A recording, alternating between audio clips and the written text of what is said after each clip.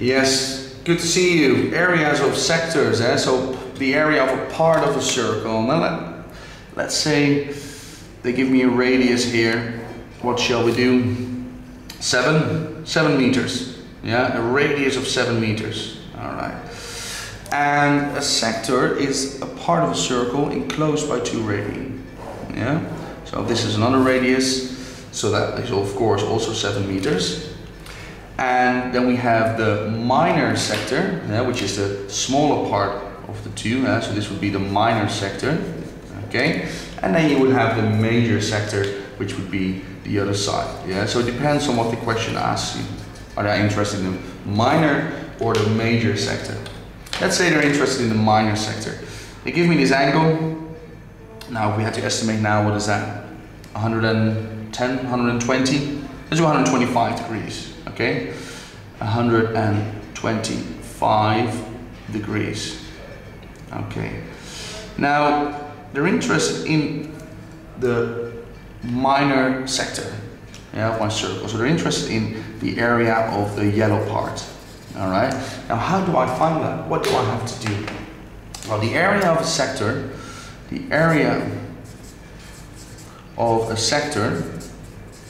equals, let me just get a new pen because it's almost finished, equals the complete area of my circle, well that's pi r squared, times that fraction I'm interested in. And I always say, well that's the angle, theta, that's again a Greek letter, theta, but you can say x, a, b, whatever, out of, well how many degrees do you have in a full turn? 360, indeed. Okay, so the area of my minor sector, let's say MS, minor sector, is pi r squared, pi times the radius squared. The radius is 7, isn't it?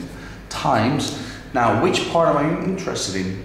I'm interested in 125 out of 360.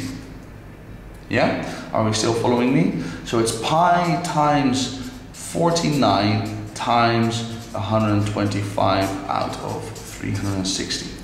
And sometimes it is a blessing that we can use a calculator. Make sure you write down those workings, because it really doesn't take a lot of time. Actually, I'm convinced it actually saves you time if you write down your workings.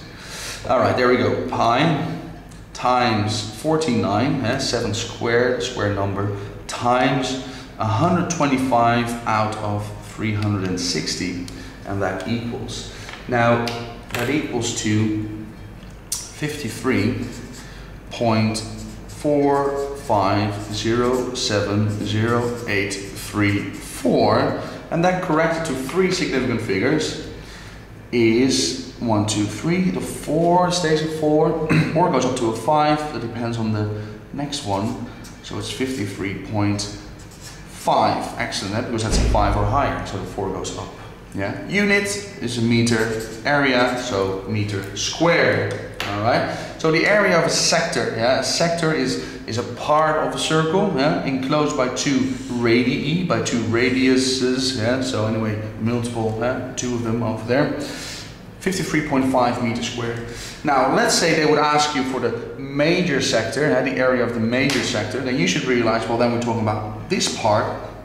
If they only give you this angle, well then what do you have to do before you start calculating? Just got to find that angle, and naturally that is 360 minus 125, isn't it?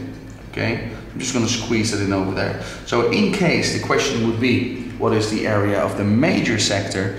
Then I first, because which part of the circle is that? Well, that's 360 minus 125, which is 235 degrees. So I would do the same thing then. Pi r squared times 235 out of 360. And you will notice if you calculate that now for yourself, the answer you get for this part, and if you plus that with this answer, what should you get then? Then you should get the complete area. So pi r squared. Perhaps you want to have a look. So find out the area of the major sector.